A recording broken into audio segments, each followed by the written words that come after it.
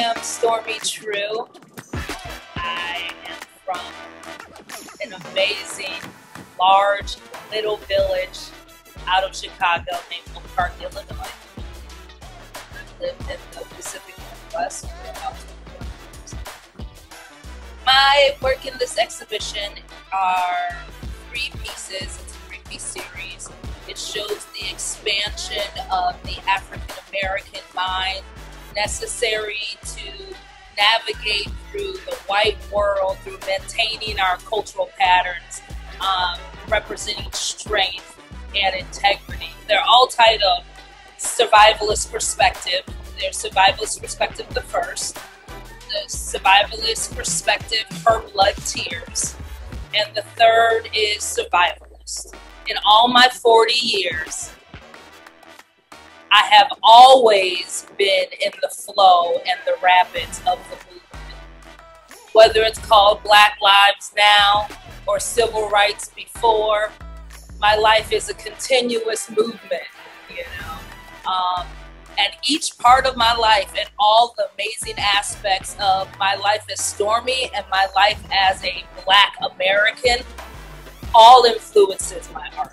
I developed my art at a very young age, creating things from nothing, from my grandmother's seamstress scraps, through then creating my own kind of style. When I moved to the Pacific Northwest, knowing that I was a creator and a trendsetter ultimately, just with my futuristic ideas and attempting to put them in tangible places, it felt like my art got taken and out into the world without my name on it. And at that point I was like, okay, I'm wearing solid color clothes. I'm gonna make sure like the art that I produce, because ultimately the art that I produce is the spirit that is like, you know, evolving inside of me. And it's really up to me as the spirit mover, shaker to like choose to, you know, let someone else participate in your spirit. You know, it's nice to have like choosing your garments wisely, but once the world sees,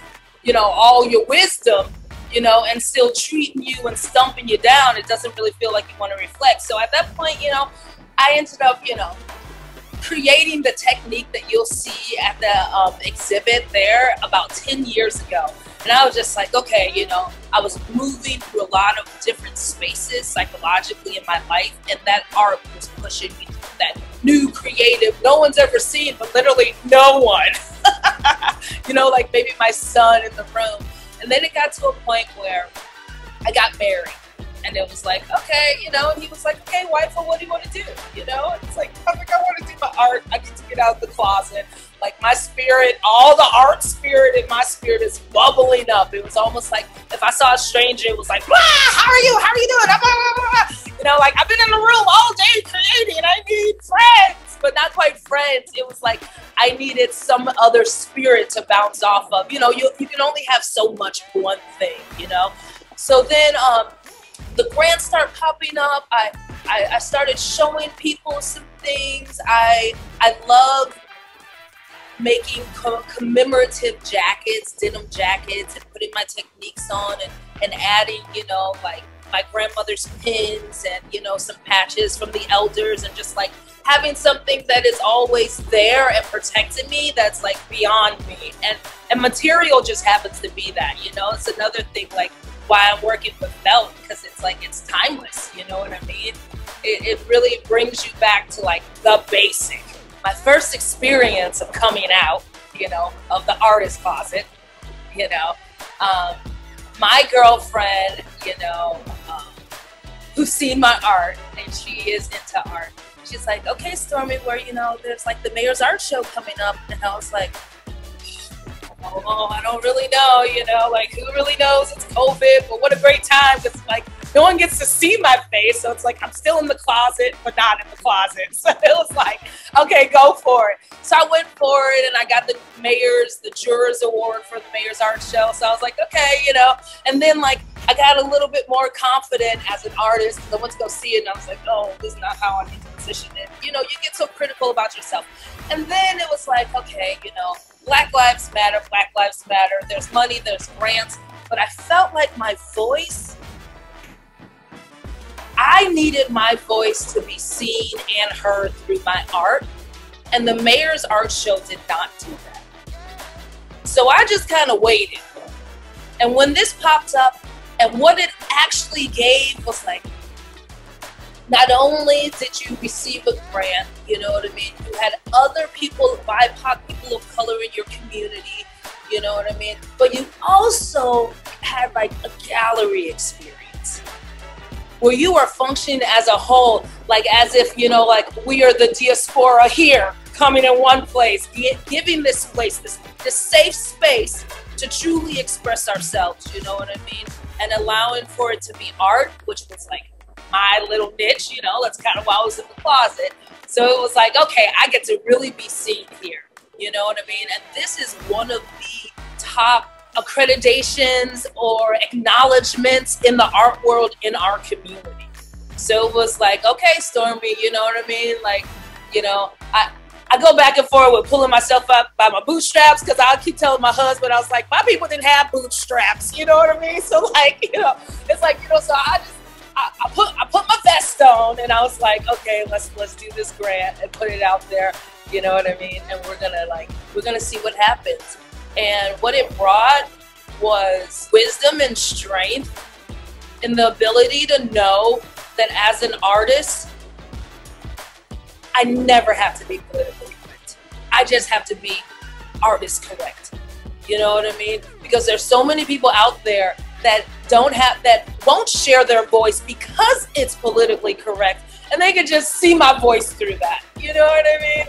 And that was like, okay, this is a great opportunity to be in this space. You know, so I went for it. And you know, at 11:59 or 11:58, you know, I pressed the button, you know, and I give thanks, and I appreciate that I received a grant. From the grant, oh, there's a wonderful young BIPOC artist in town that I love. I bought one of her original pieces, and so at that point I was like, okay, let me just go get canvas. So I bought some canvas, I gave her some canvases, and I was like, now I need a space, because now I'm getting big or whatever, you know, I'm coming out of the closet. I need a room and not a closet, you know what I mean? So I rented out a studio, and now I'm producing art and have a space just for my art, which is a blessing too. As an artist, as a human, and as a Black American, I have different opinions overall. For artists, for the Black Lives Matter movement, as an artist, it has allowed I and other artists to be seen through not just the struggles and the pain of our so-called history, but the livelihood, the joy, you know, the evolution, the intelligence as we move through. We get to see more aspects of Black art during the movement that is not confined to rap and hip hop. That has been a blessing. And from that movement gives other people that are not resonating with the movement before this movement, you know, that's not resonating, they can actually see myself and people like me in a different light through the arts and not through the pain in the art. I'm happy that the movement is happening now. There's been many movements in human lifetime. Our movement as a Black American continues to get passed through the beginning of, you know, the Americas of time and us defending our rights and calling it and claiming it a movement, and whether we're marching or whether we're sitting or whether we're protesting, you know, whether it's apartheid there or Jim Crow here, there's a part of our movements that never get resolved. It gets passed over. And so I'm waiting to see that there is light at the end of the tunnel, instead of honestly giving money instead of communicating about the solution. You know what I mean? It's like having a trust fund kid that don't know about morals or love or etiquette, but they sure do got nice clothes, you know what I mean? And they always got the nicest things, but they a fool. And it's like we can continue to claim what it is we should get, but because it's systemic, then we need to find a systemic resolution too.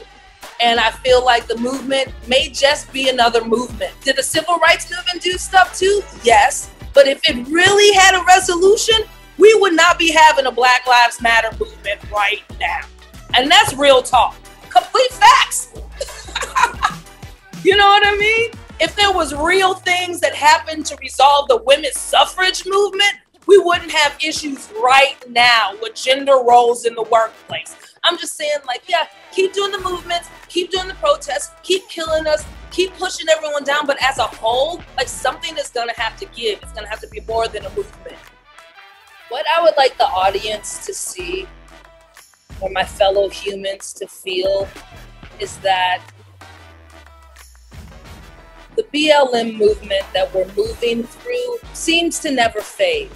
It's the current face of our continuous struggle to acknowledge and embrace and protect our humanity within a nation that has built their structures to systematically diminish our value and our existence. Honestly, it's just the acknowledgement of us being human. So through my works and my joy of humanity within my people and what we look like, I hope that the audience walks away with the realization that through this complex reality that we move through, that there's extra things that we have to gain, and extra things we have to carry, and extra psychological weapons that we need to have in order to defend what is looked upon as privilege.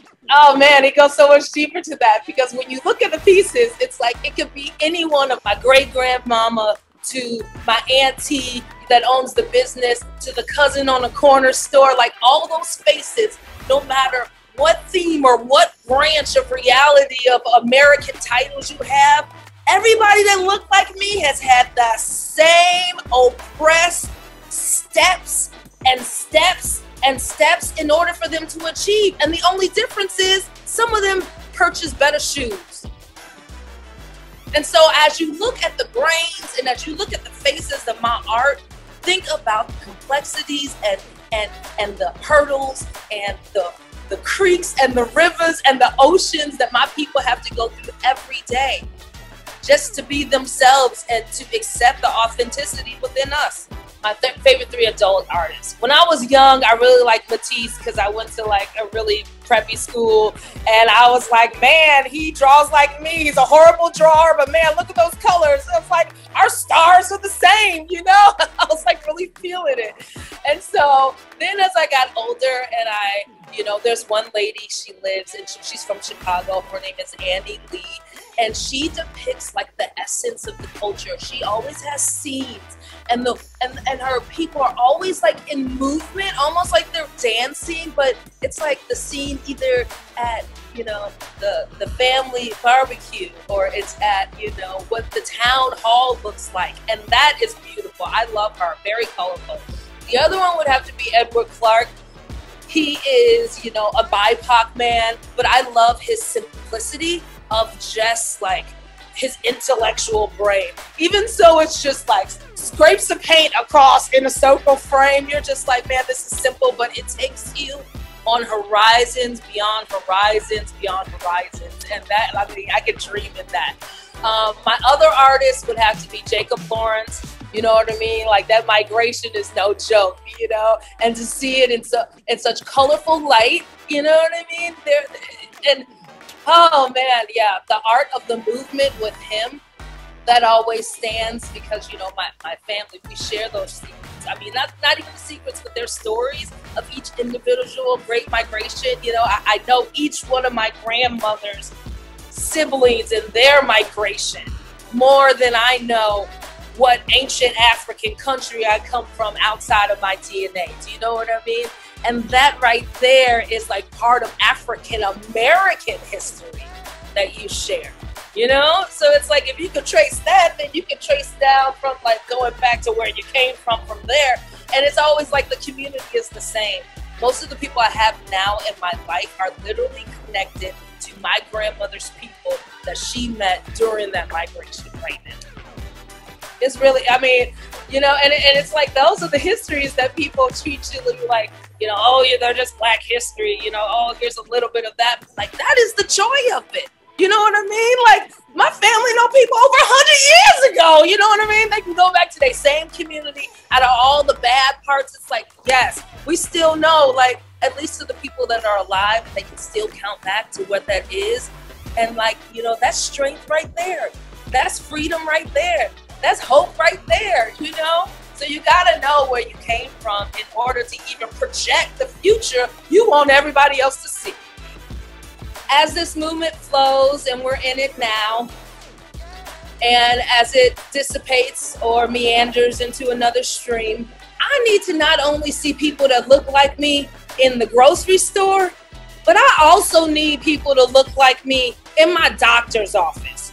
I also need people to look at me at my chiropractor. I also need people that look like me as my kindergarten teacher for my kids. Like, there's parts about it, it's like, yay, give us money and give us all these grants. But literally, our community is giving grants to the organization. They're not giving a grant to a Black organization that allows for them to help them allocate where it go. And the people that are there are the same continuous faces that we see throughout.